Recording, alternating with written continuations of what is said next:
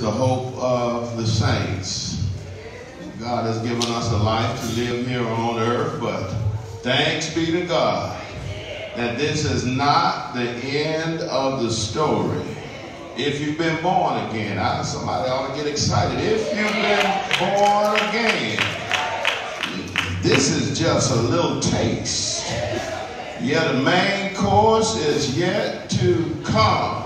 Jesus is going to return. Yeah, Jesus is coming back. And when he comes back, he's looking for a church without spot or wrinkle. Say, how are you going to do that? Well, he's going to straighten it all out. Yeah, I know we got some problems now. We got some issues. But Jesus, when it's all over. And so we just in the sanctification process on our way to our glorious home. Anybody glad that you have a blessed hope in Jesus the Christ? A great, great hope. Let us pray. God, we just thank you now. Brought us to this time when you speak to us. God, we thank you for this opportunity to open the record, see what you have to say to us. God, we declare that your word is true. It is infallible. There is no error in it. Help us now. Open our hearts and our minds that we might see the truth of the text. God, help us that once we see and once we hear, that we would apply it and become doers and not hearers only. Thank you, God. God, we know we can't do anything without the help of your Holy Spirit, so I just pray, God, that you would grant a special anointing, oh Heavenly Father, that would allow the preacher to preach with conviction and clarity, open hearts and minds that we might receive. God, we expect that you're going to do great things in these next few minutes. God, once it's all over, we will give you the praise and the glory. It's in the name of Jesus we pray. Amen. To our deacons, other officers, members, and friends, my wife Elaine, we greet you in the name of Jesus and tell you it's good to be here. I'm telling you it's good to be here.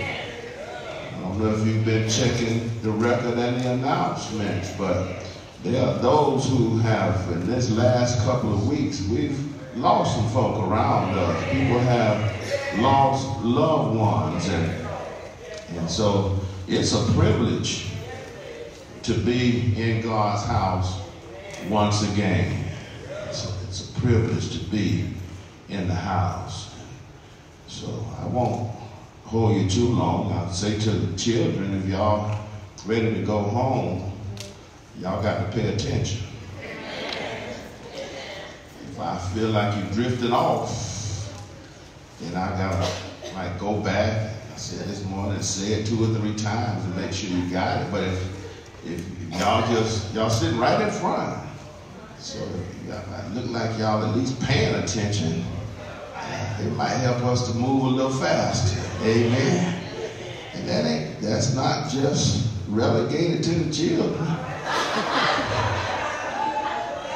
Grown folk too. It seems like y'all not with me. Put a lot of time into this. I want at least y'all listen. And so look like you're not listening. I might get offended and keep trying to press the point. So let's see what the Word of God says. 2 Timothy chapter 4. 2 Timothy chapter 4. For our consideration, we'll look at verses 1 through 5. 2 Timothy chapter 4, verses 1 through 5.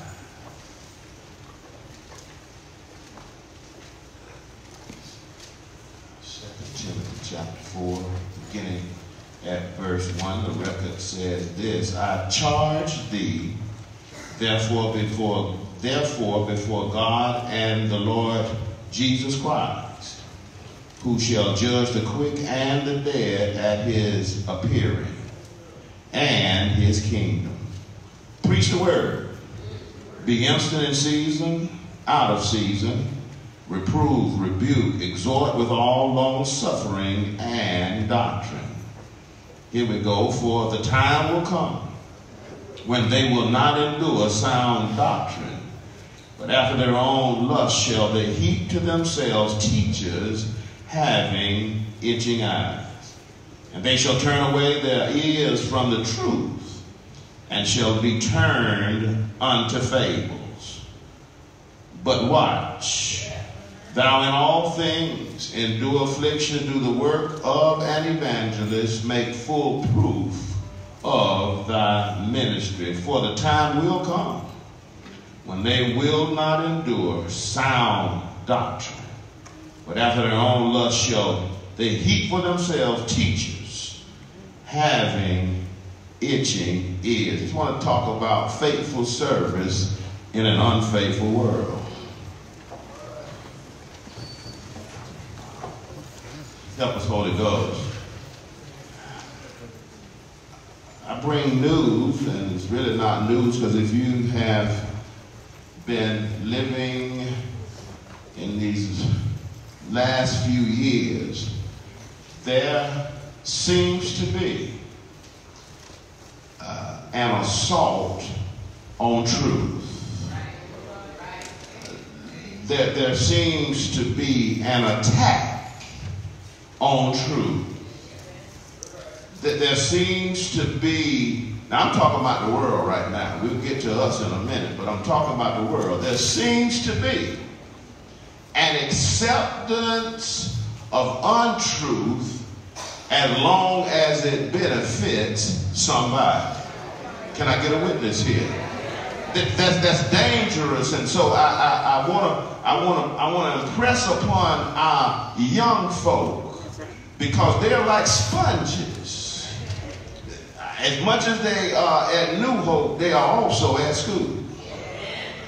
As much as they're at New Hope, whether you know it or not, they watch some television. They listen to some things, and they can be led to believe that it's all right to tell a lie. Can I get a witness here? It's all right to bend the truth as long as I get a benefit out of it. Anybody with me here? But I stopped by to warn us this morning that if we aren't careful, the text suggests that the same thing can happen in the house of God. The text we're going to find out says that if we aren't careful, in fact, it really doesn't say if, it says it will.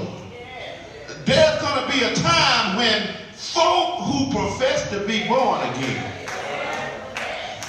are going to reject the truth.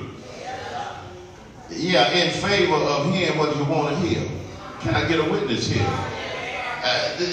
That's a sad indictment, but well, let me just cut across the field and tell you the day is already here. Yeah, it's already here. If you are awake, you will find that there's an assault even in the church among some folk regarding the truth of the text. And so Paul is, at the time of this writing, Paul is in jail. He's locked up in jail, and not only is he in jail, Paul knows this is his final imprisonment. In other words, Paul knows that Nero's chopping block is only horizon.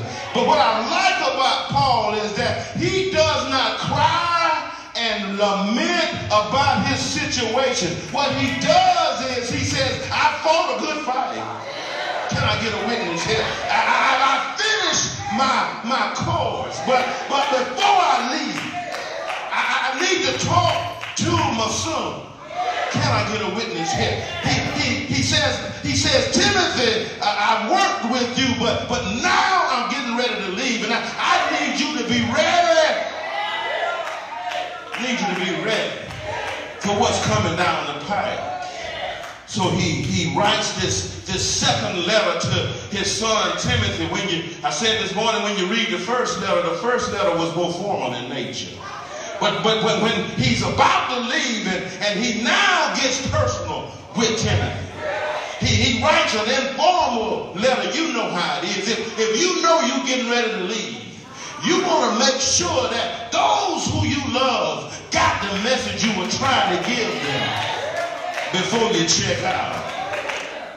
And so we'll find out in a minute that Paul emphasizes to Timothy to keep on providing sound teaching, concerned about preaching and teaching sound doctrine. And the problem is that you're going to have to preach it and teach it when folk don't want to hear it. Can I get a witness here? So first Timothy chapter 1 verse 11, Paul says, according to the glorious gospel of the blessed God which was committed to my trust. Yeah, he says, look, he says not only to me, but he's saying to us, if you've been born again, he says there's something that has been entrusted to you. Are y'all with me here? He says this gospel of Jesus Christ, the word of God has been entrusted to you. And when somebody entrusts something to you, it is to put something in your hands and so that you provide care and protection. We ought to care about God's word. And in fact, we ought to protect it and defend it at all costs, because I tell you, there's the only liberation for mankind is found in God's word. You can look at Dr. Phil all you want to. Go ahead and look. My wife said, you watch all that stuff. Yeah, I do, because I need to get a picture of what's going on in the world, what folk thinking about. So I try to stay in contact with some of it is foolishness, but I need to, you need to know. Because if you can be caught unaware. It can creep right up on you if you're not aware of what's going on. And so God he entrusted Paul with the spread of sound doctrine. And so now Paul says, Timothy, I'm entrusting you to do the same thing that I've been doing. He writes in 1 Timothy 6:20 and 21, O Timothy, keep thou that which is committed to thy trust, avoiding profane and vain babblings and opposition of science falsely so-called, which some professing have erred concerning the faith. Grace be with thee. Amen. Listen, we are called to tell the truth. Called to tell the truth. And so here's the picture. What Paul is doing, he says it was entrusted to me. Timothy, now I'm entrusting it to you, so that you can then entrust it to other folk. And can I get a witness here? Can you see the chain? You see, here it is. I'm looking around and there's some folk in here that got some gray hair in your head. I don't know when and where, but we're going to check out of here. And if we don't entrust it rightly to these young folks, who is going to be in line to entrust it and keep the chain going? So he said to Timothy in 2 Timothy 2:2, and the things that thou hast heard of me among many witnesses, the same commit thou to faithful men, who shall be able to teach others also. That's the supply line. You teach, put it in somebody else's hand. They teach it, put it in somebody else's hand, and you just keep it rolling. Can I get a witness here? But if you drop the ball in the middle, you fumble the ball in the middle, and the other team gets the ball. Anybody with me here? And the ball gets in the wrong hands, and if it gets in the wrong hands, what the wrong team will do, they will twist the truth of the doctrine and put a little bit here and a little bit there. Before you know it, is no longer the truth.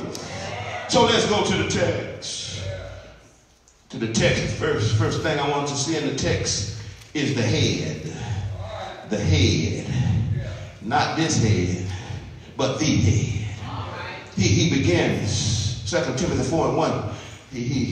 What it is, it's a continuation. You got to read, if you read the whole letter, it's a continuation of him outlining Timothy's assignment, his responsibility. He first says, I charge thee before God and the Lord Jesus Christ. In other words, he says, I solemnly charge you, Timothy, in the sight and presence of God. I don't know if you ever go down to the courthouse as a witness or, well, just go as a witness. I'd rather us all go as witnesses. We're witnesses. But before you can give some testimony, they say, raise your right hand. Do you solemnly swear that the testimony that you are about to give is the truth and nothing but the truth? And so in that same thought pattern, he says, Timothy, in the presence of God, raise your right hand. Can I get a witness here? He says, because you have been appointed to preach the gospel, and what he does, he links God the Father and God the Son, and that lets us know that God is one. Can I get a witness here? Grammatically, he forms this term so that it highlights that God the Father and God the Son are one. They're equal, but they have a division of duties. I won't go repeat this, but I guess I'll repeat it again for us this afternoon is that we need to make sure we keep our eye on the unity of the Trinity. Yeah, how all can be equal, but none are arguing about who's supposed to be doing what. The church, let me tell you something, that if we could just get to that point. Listen, whatever you call to do your thing. Whatever I'm called to do, I do my thing. Whatever other folks, and look, if we all do our thing, the whole thing will come together. The problem is we get jealous of who, but look, God knew me before I was formed in my mother's womb. And he knew me and he knew you. And so he knew exactly what you were supposed to do and what you were capable of doing. Just be happy that you're doing something. Just be happy that he called you to do something. If all of us just do our part, oh, we will be unified to the point where the world couldn't do nothing with us. The problem is we're so fragmented. We're all over the place. And so everybody can see when you fragmented, it leaves a gap in between. And when there's a gap in between, stuff can slip on in. Anybody with me here? And so he lets Timothy know, look, don't you ever get to the point where you forget the head. Let me tell you something, the head of the church is Jesus Christ. I stop by to tell you, the head of the church is not the pastor. The head of the church is not the deacons. The head of the church is not the trustees. The head of the church is not the members. The head of the church is Jesus Christ. He paid the price. He paid the price. None of us could pay to buy the church. He died at the cross and his blood was shed, and so he has the right to call the shots. And so we could cut down on a whole lot of arguing, whole lot of foolishness, whole lot of out of control business meetings and all these other things. We can cut all that out if we just look at what the head said. Well, we got a problem? No problem. What does the head say? And it's all in the record. It might take us a few minutes to find it, but it's in there. It's in there. I'll tell you. Oh, have mercy. I want to go in. I'm trying to get us out of here. But the problem is self. Self want what self want. And if you get a bunch of selfies in the house, all the selves want what the selves want, you got a problem on your hands. And the only thing that can arrest the self is going and talking to the head. Galatians 1:8 says, but though we or an angel from heaven preach any other gospel unto you than that which we have preached unto you, let him be accursed. What you mean, Paul? Paul always talking about Jesus. Yeah, I don't care what whenever he presents an argument, it's going to always come back to the head. It's going to always come back to Jesus. And so what that word accursed means, really, it means to excommunicate. In other words, it means to religiously ban. In other words, if anybody comes, and this is a warning, if anybody show up in this house or any other house of God, and they are not preaching Jesus Christ, him crucified, death, burial, and resurrection, if they come in with another gospel, you're supposed to kick them out of the house. You got the authority to do it. Not on your authority, but the book says, let him be accursed. Stop by to tell us, children, don't you ever let anybody tell you that there's any other head. There's any other head of the church. There's only one Savior of the world, and he is Jesus the Christ. He is the head of the body, the church, who is the beginning, the firstborn from the dead, that in all things he might have preeminence. So he charges Timothy before God and Jesus Christ, and then he goes on and says, who shall judge the quick and the dead at his appearance?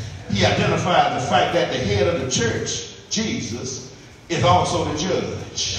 He's the judge of the living, and he's the judge of the dead. And I tell you, whether you're alive or dead, at the second coming of Jesus Christ, you're going to have to give an account to Jesus Christ, the head.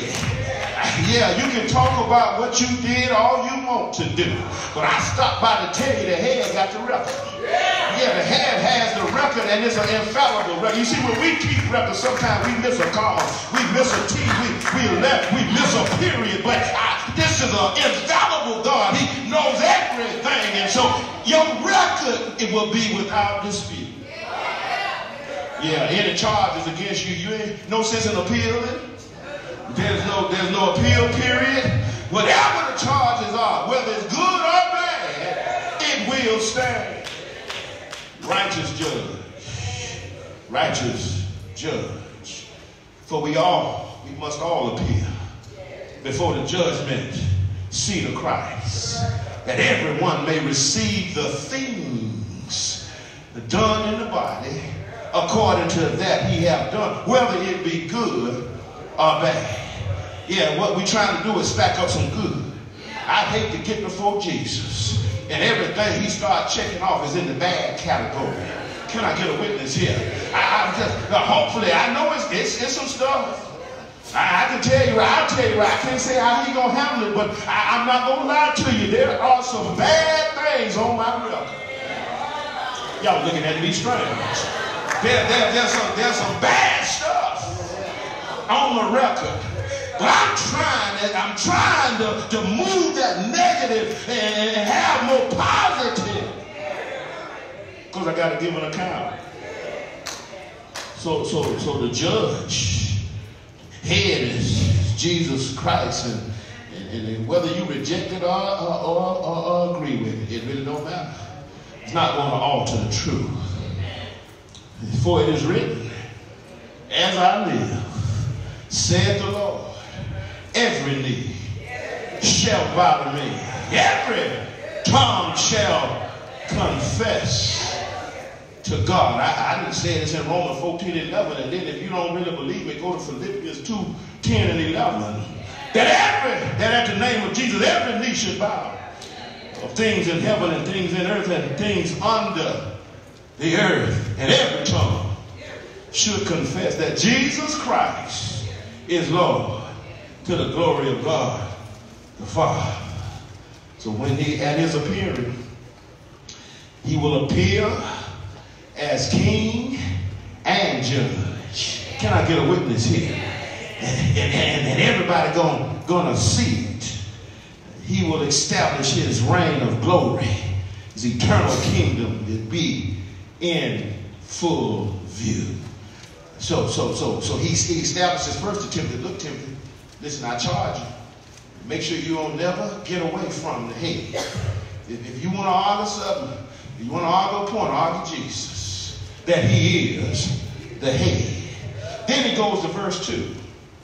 And it's when you study this, it's grammatically, it's a strange transition. He goes from verse 1, and then he makes an abrupt and emphatic statement in verse 2. And he does it so that it will stand out. He's charged Timothy, but now he wants this to stand out, Timothy. What you got to do? Yeah, here's the remedy for the situation. He says, preach the word. And I said this morning, he's writing to Timothy, but he's writing to everybody who's been born again. All of us are preachers. And some are appointed to stand behind the sacred desk, but all of us are to preach a sermon. Can I get a witness here? Yeah, all of us ought to preach a sermon. If you ain't preaching it with your mouth, you ought to preach it with your walk. Can I get a witness here? Listen. The folk you come in contact with, you ought to preach a sermon to them based on walking according to the vocation for which you were called. In other words, you ought to act like a child of God. Folk ought to know there's something different about you. Yeah. One of the best compliments I can get is say, man, you sure ain't like you used to be. I love to hear that. Throw it up in my face. I'm glad you ain't like you used to be. Well, we all ought to get that compliment. Can I get a witness here? You see, the hope for mankind is not found in the philosophies of mankind. The hope for mankind is found in the word of God. So he tells Peter, preach the word. Yeah, he says, preach the word. Preach that there's hope in Jesus Christ and him alone. And so he said, preach the word. What word? John 1:1 says, in the beginning was the word, and the word was with God, and the word was God. So the hope for eternal life in the presence of God, it rests solely with the word. It rests with the Logos. It rests with Jesus Christ. And this must be preached.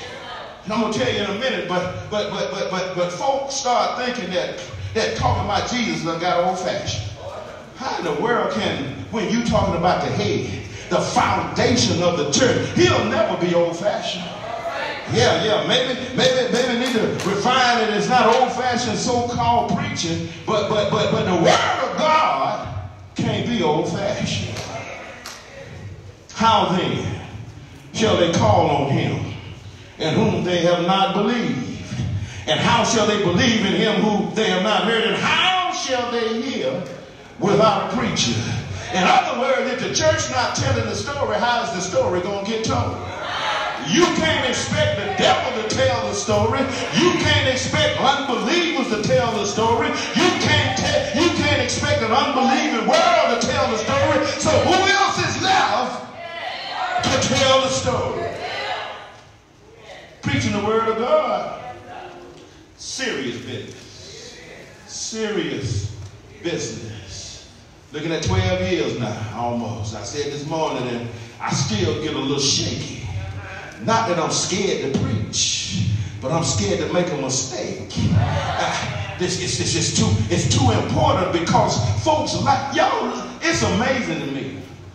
It amazes me. I look out, I say, folks actually sitting up listening to me. It amazes me. People, y'all sitting up here listening to me. Blows my mind. And so I try to put as much time in preparation so I won't make a mistake. Yes, you will make a mistake sometimes, but this is delicate information. Not to be taken lightly. It's life and death. And as I said, it's not confined to me. It's all of us. It takes all of us to spread the word. It takes all of us. We have the responsibility. So Paul, he's intense. He's now intense. He's about to leave, and so he's intense about making sure his successor understands the urgency of the matter. In his epistle to the Colossians, Paul wrote in chapter 4, verses 3 through 4, he said, with all praying also for us, that God would open unto us a door of utterance, to speak the mystery of Christ, for which I am also involved, that I might make it manifest as I ought to speak. In other words, Paul said the matter is so urgent, God, please open the door. How many of us pray in the morning, God, after we done asked him for everything and all of that, how many of us say, God, in my daily walk, please open up a door so I can tell somebody about Jesus Christ? That's all Paul is saying. Paul said, God, you got to open the door. You got to put the situation in front of me so that I can tell somebody about Jesus Christ. And I tell you, he will do it. He will do it. But you got to have a mind that I'm looking for the door to be open. See, the door can be open and you walk right by the door. Can I get a witness here? See, you've heard me say this before. He'll open the door at Publix while you looking at the cabbages. Anybody with me here? He'll open the door when you at the little store that my wife don't want me to go to and get that fried chicken. They got that little store they frying right in the back room. It's good too. But while you sitting there waiting for the chicken, he'll open up a door till somebody walk up behind you and make a comment that opens up the door. He'll have you going through the Winn-Dixie line, and you got your tie or your Sunday go to meeting clothes on, and somebody will say, look like you've been to church. The door has been open. Anybody with me here? So now Paul is established. He said, preach the word. He tells Timothy to preach the word. And now, so the question becomes, when should I preach the word?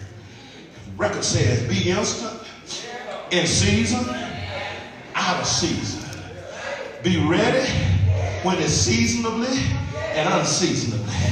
In other words, he says in any season, it's appropriate to preach the word of Jesus Christ. It's always appropriate to share the word whenever and wherever you can. In other words, he tells Timothy like he's telling us. He said, always be on duty. Always be on duty. Always have your belt on and your pants up and ready to go. Always have your equipment on. I ain't going to talk about, but he said put on all this equipment so you're ready to go into the battlefield. Get a witness here.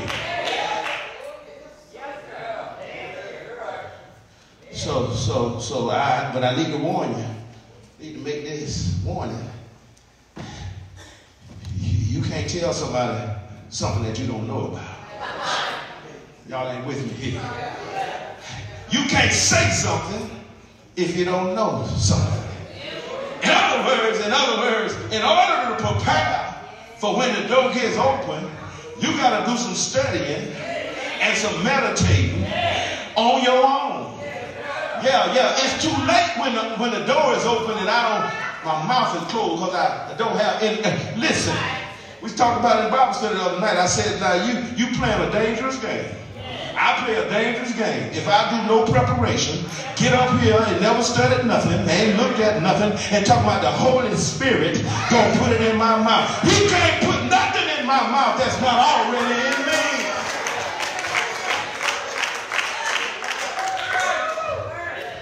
He told Timothy in 2 Timothy 2:15, study to show thyself approved unto God, a workman that needed not be ashamed, rightly dividing the word of truth. So if you're going to be ready, I'm not saying you're going to know everything. You're not going to know everything in the Bible, but we ought to know some basic foundational kind of stuff that we can at least give somebody to plant a seed.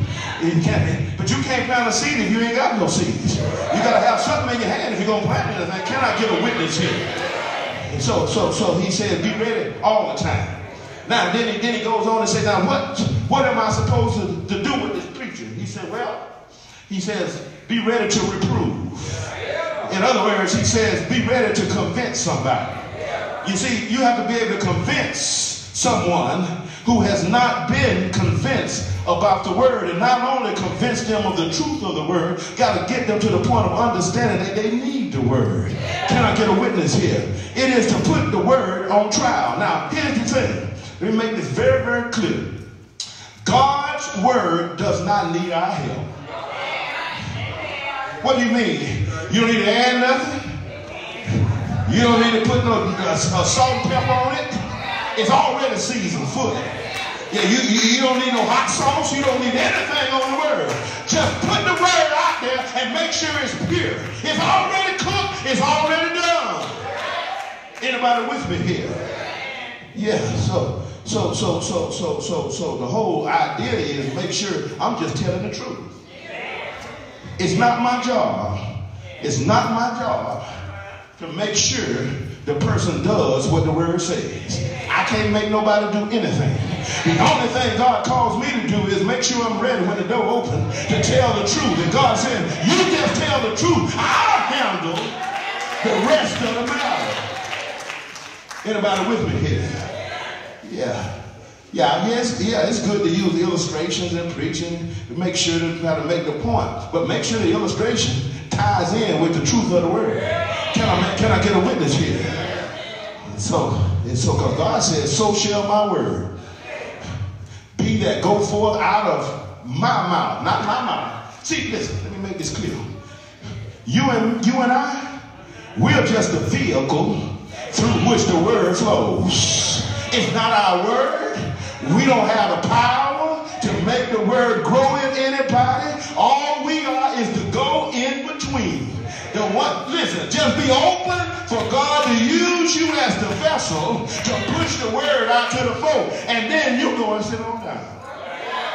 You know, don't try to beat nobody up. Don't try to stay up 3 o'clock and 2 or 3 o'clock in the morning, argue with anybody about the word. Just tell them the truth and let God do what he does. Because he says what? He says, it shall not return unto me void. It shall accomplish that which I please. Shall prosper in the thing I send. And so he tells them first to reprove, and then he says rebuke. Now rebuke is a little more powerful, a little more severe than reprove. Here's the deal, even in the church, when something is wrong, y'all got quiet on it. When something is wrong, we are called to say, look, that's wrong. I don't care if it's the preacher.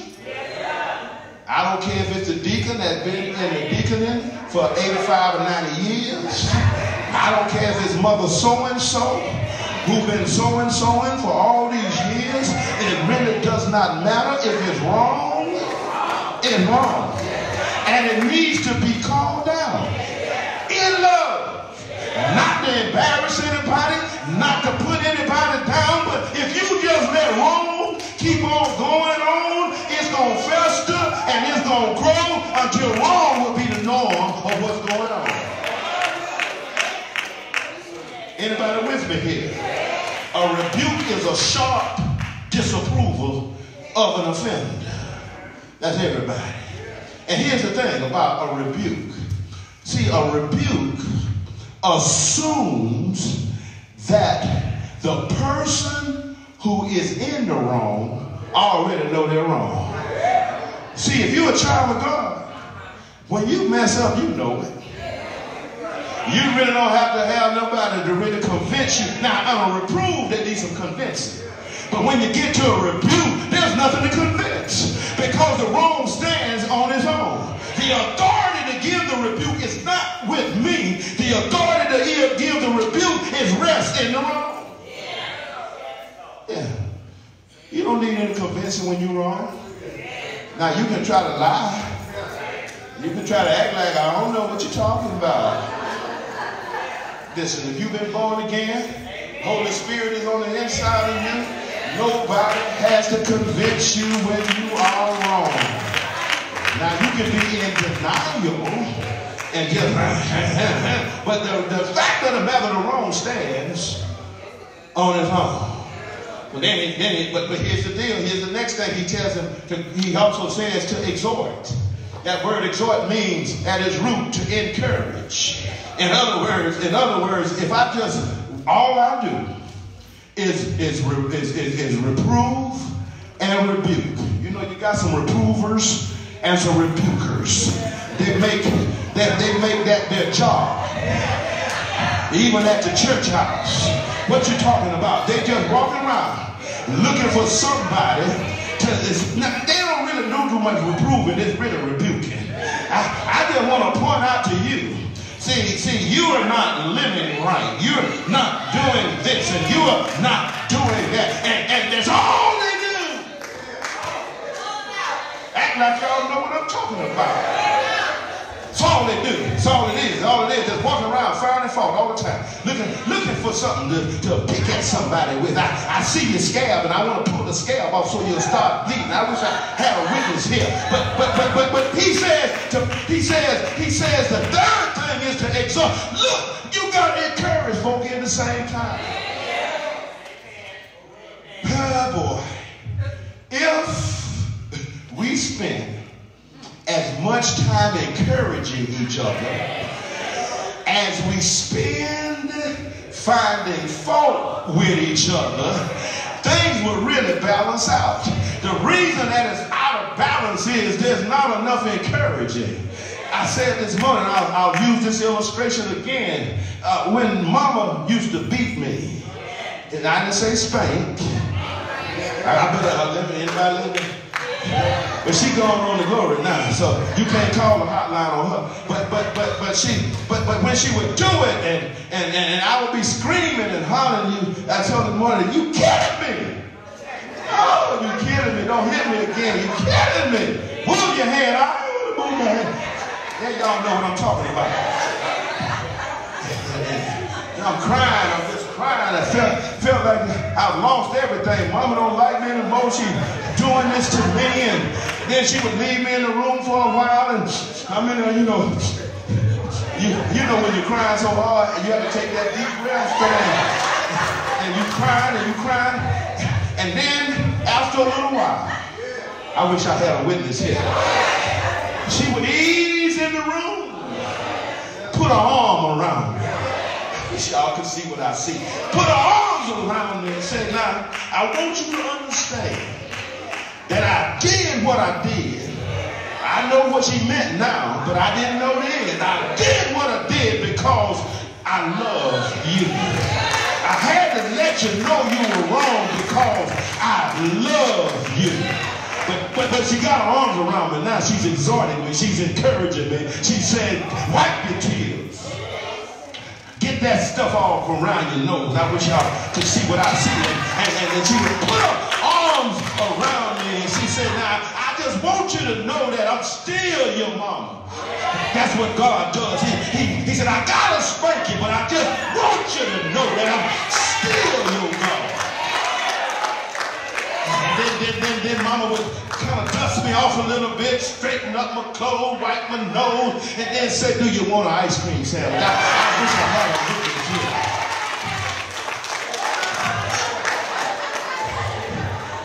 If the only thing you specialize in is tearing folk down, and you have no capacity to build somebody up, don't engage in the process at all. Because if you just tear folk down and never building folk up, only thing in your way is a bunch of ruined folk. And there's folk in the church that's been ruined because nobody, they tore up, whipped them to shreds, but nobody encouraged them to keep on keeping on.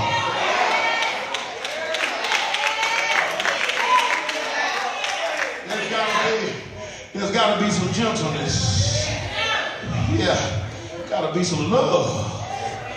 Paul says he said reprove, rebuke, exhort, but do them from a place of long suffering and doctrine. Doctrine means teaching. Listen, if you're going to tell somebody they're wrong, you need to be ready to tell them what needs to be done in order to get right. Can I get a witness?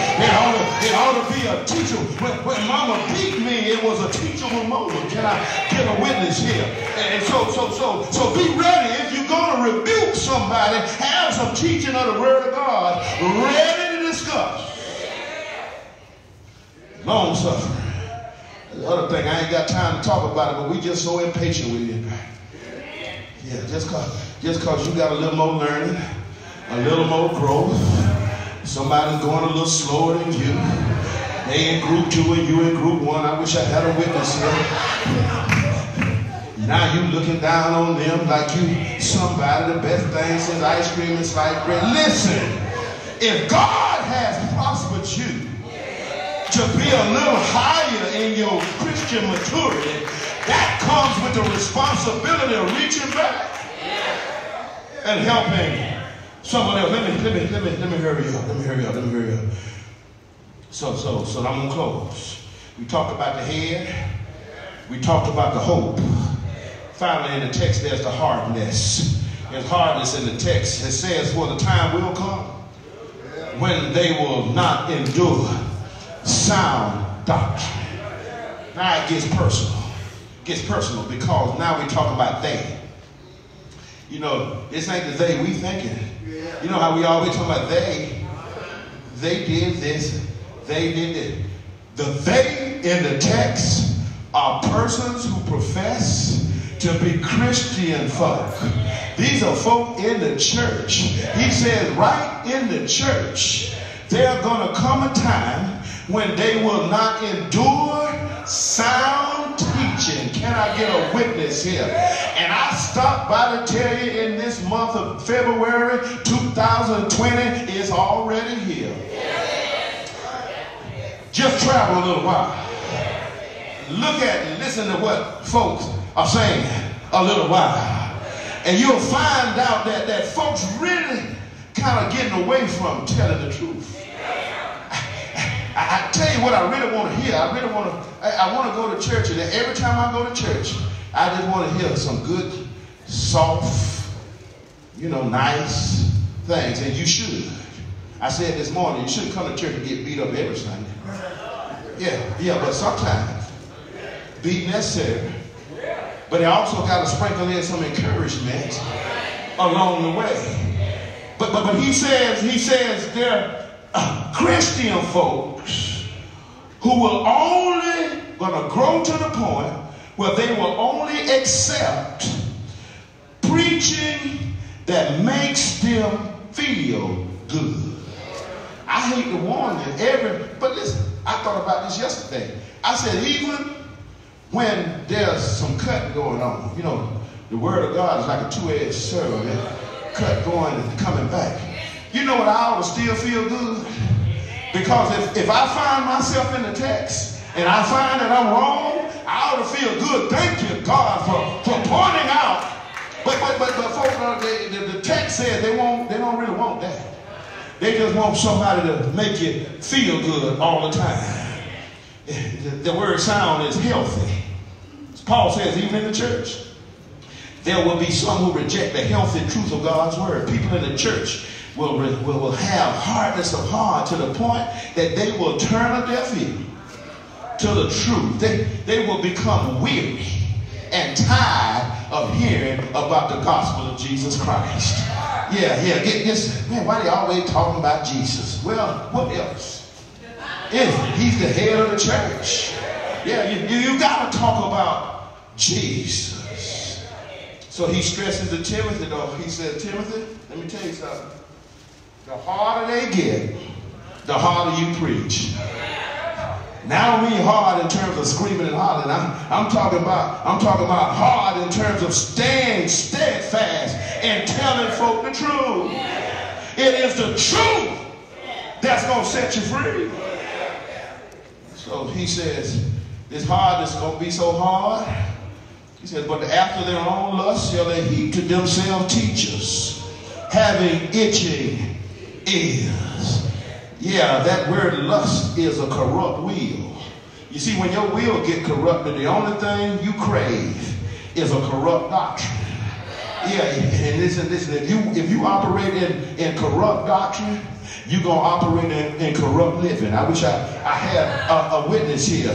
So Paul says a time is coming when people who profess to be Christians, they're going to be drawn to preaching that accommodates their carnal desires and coddles their evil.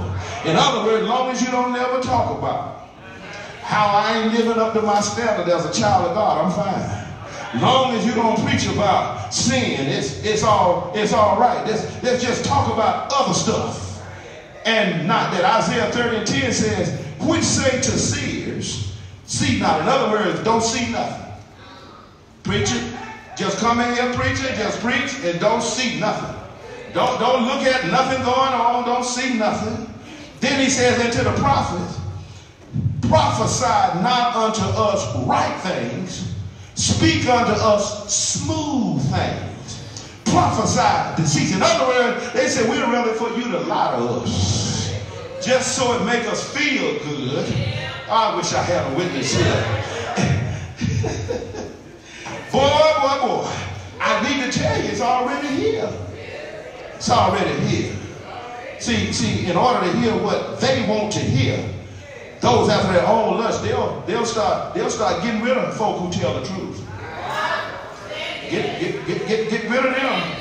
Get rid of them. Because we got to pile up on ourselves. We got to multiply folks who just going to tell us how good we are and how you feel and all of those and make me feel good every time I leave. And so then that's what listen, please don't get mad at me. I'm just telling you what the word says. He said they will accumulate for themselves folks who will scratch the itch that they have. Anybody ever had an itch? Let me tell you something. If you itch, you'll do anything, man. And I hate when I get all the way in that middle part of the back because I done got so big now I can't get to the itch. You'll start grabbing stuff. I used to sit at my desk, I get rulers and everything and that's what happened with the ears. They have itching ears, and so I'll do anything to get somebody to do what I want them to do. Yeah, folk will chase after seminars and stuff. Listen, ain't nothing wrong with a good seminar. But make sure after the light show goes on. I wish I had a witness here. After the music stops, when you go in the teaching session, make sure that you're listening to the word being rightly divided. See, folks will get you in. I mean, y'all can see. The package will look good. I wish I had y'all with me here. Yeah, the music will be pumping. The light show will be great and the buffet will be scrumptious.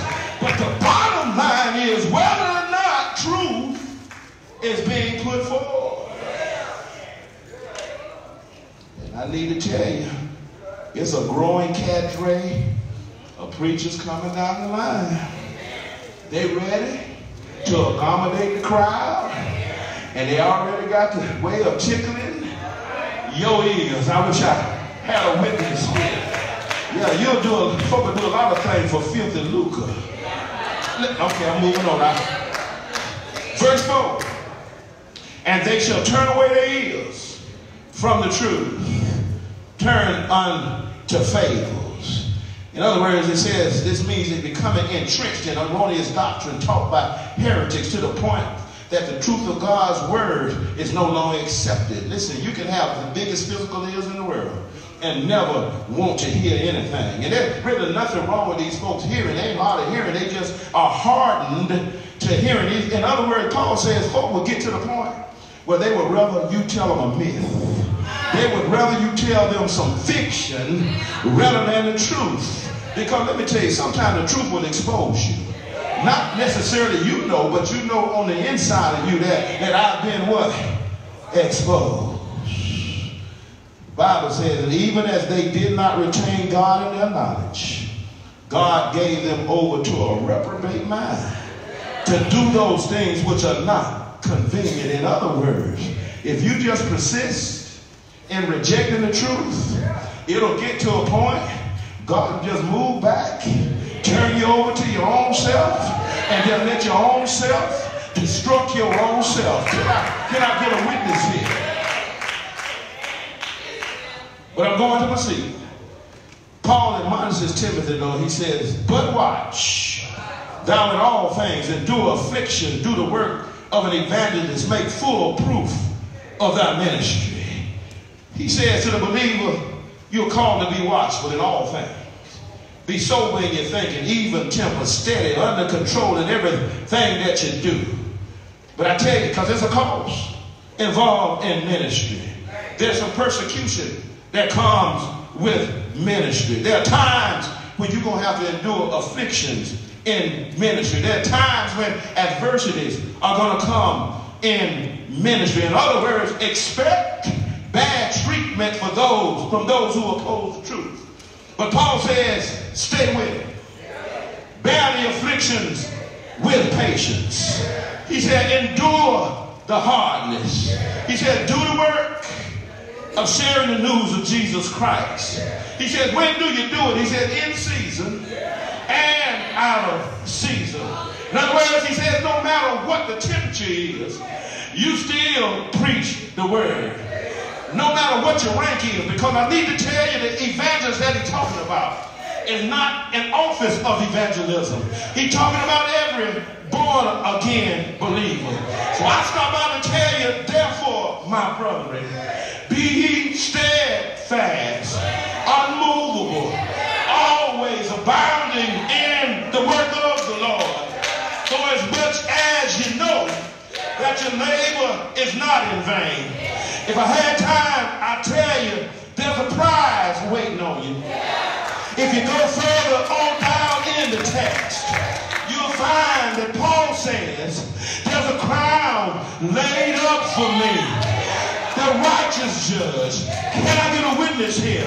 Has a crown laid up for me. Stay the course. Keep on doing the right thing. Keep on telling the truth. Because I stopped by to tell you, the righteous judge went to Calvary one Friday. The righteous judge died at Calvary. Didn't he die? I'm glad that he died, because they put him in Joseph new tomb. But early Sunday morning, y'all want to be celebrated with me. Early Sunday morning, we got up. Get up. Can we get up? All power. All power. Rest in his hands and run these days. Run these days. He's coming back. Got my crown with him. Ain't God all right? Got my reward with him. Ain't God all right? He's coming back. Stay on the battlefield. Stay on the battlefield. Just keep on preaching the truth. When they don't want to hear it, preach the truth. When they turn it back on you, preach the truth. Because God in the end.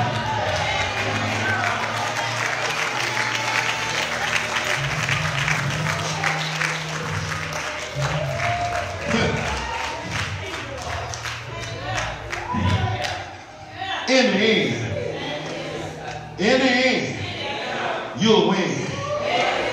In the end, all of your labor is not in vain in the Lord, because he's coming back.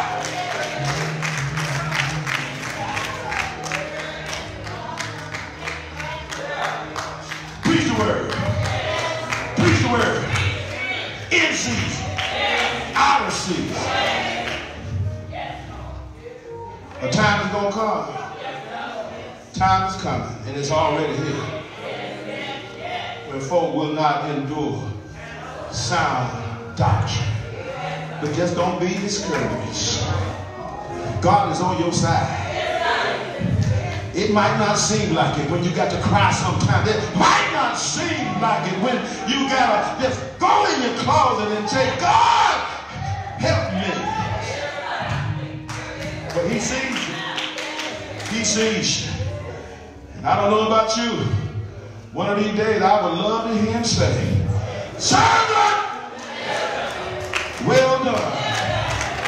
Good and faithful servant, well done.